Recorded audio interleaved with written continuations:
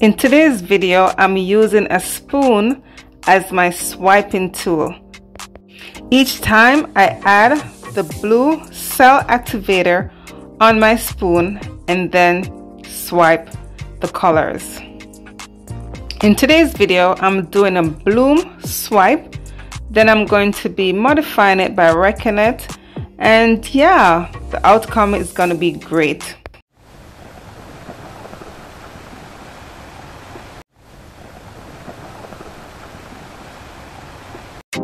Hello everyone, welcome back to my channel. This is your girl Camille.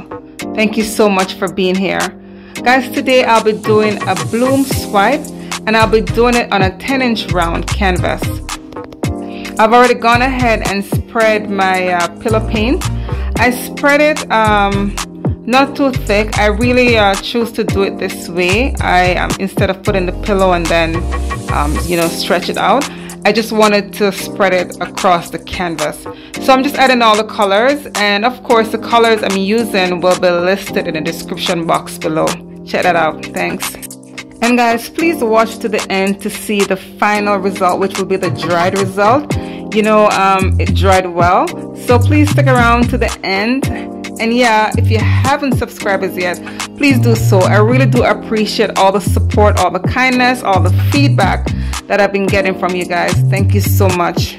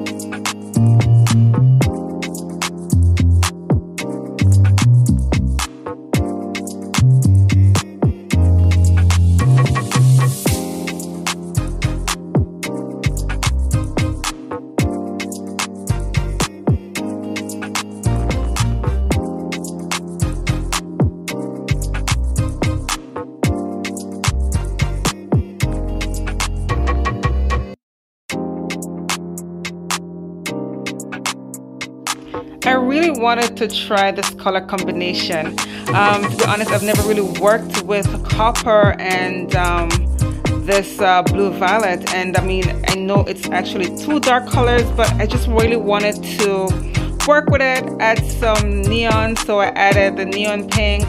I didn't, my magenta is there, but it's not really showing that much.